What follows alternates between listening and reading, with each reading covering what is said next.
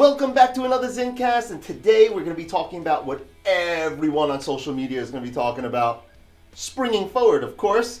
You know, when we change our clocks so that this way we're late to everything all week and our internal clocks are off so we feel rushed about everything. Hold on. 1 second. Yeah, hello? Yeah, I'm filming. Oh, you're watching. Oh. What do you mean, what am I talking about? I'm talking about springing forward. No, I wasn't going to mention the snowstorm because weren't we doing the thing where if we don't talk about the snowstorm, it might actually come? No, we're not doing that thing? Want me to start this all over? No one cares about the clock change, huh? Okay, thanks. All right, well, I guess I'll just take it from the top. Welcome back to another Zencast, and today we're going to be talking about what everybody on social media is going to be talking about: a possible snowstorm. Yeah, that's right. We have a possible snowstorm Monday night to Tuesday, Monday, Tuesday, Wednesday range, okay?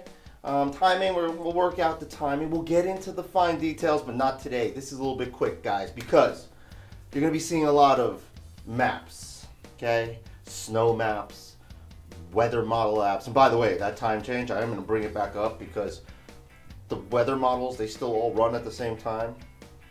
So now that everything is an hour later, it's an hour later for them, which really is horrible when you're trying to stay up for an overnight model. But I digress. Let's get back into the potential storm. Look, this was coming in January, February. I mean, I would say this is game on, lock it in. You know, like it almost feels like a traditional nor'easter. It's got hints of it. The key thing is that we're in the March sun angle. So at this point, you got to be really careful with the snow maps that you see, because the models don't take that in consideration. The other thing is, it's not just about the track. It's also about how the storm intensifies. So as the storm intensifies off the coast, it wraps in the cold air, which then, if it could pull that in and get that further south, then we have a snowier solution in places like New York City, Rockland County. I think upstate, the Catskills region, you guys are primed for an all-snow event no matter what. But again, Rockland County on south, you're in that danger zone. The storm does not ramp up and intensify, bomb out off the coast, and that cold air does not filter in, and you're going to start as rain, and you're probably going to end as rain at that point. But if it can, so that's what I'm saying, like the storm, it's not just about, oh, if the track is here, will be snow. No, the track has to be right, and the storm has to intensify properly in the right spot, or else it's a non-event. So yeah, it is a dicey road. It is a fine line. You're walking that razor blade, and it's something we have to watch. But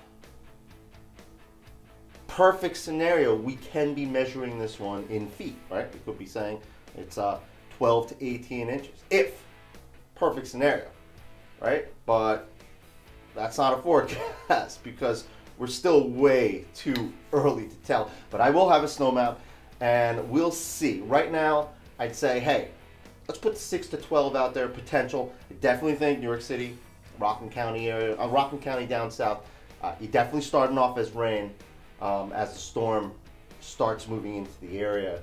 But then as it intensifies, it wraps in the cold air and it changes snow. That's what the models are hinting at. And if that can happen, then we're talking about a significant snowstorm, specifically for areas that have not seen a significant snowstorm. But again, March sun angle, you got to tone down those ratios. So normally, when you're looking at a snowfall map like this, and again, this is not a forecast, this is just computer printout, cloud maps.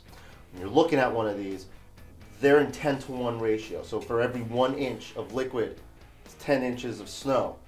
But with March sun angle, mid-March, right?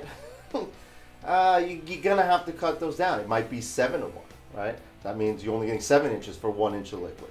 So you can see how this could change up. You can't just look at that and have verbatim. So we got to see, when is the snow going to be falling? During the day? Is it at night? We got to work out timing. We got to work out track. We got to work out intensity. There's so much to do with the storm. It could still be a complete miss and just go out to sea, right? Maybe a passing shower, and that's all you see.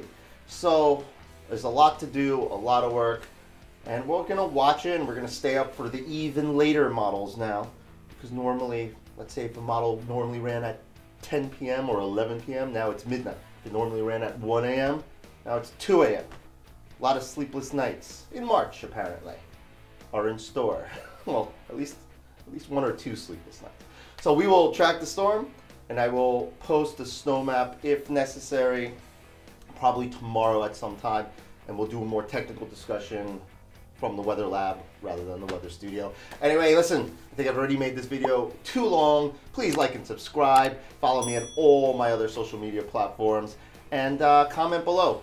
Do you just want winter to end? It's March now, right? You just want the jacket weather, right? The light jacket weather where you can open up some windows? Or do you want a big traditional snowstorm? Put it in the comments, and have a good one, everyone.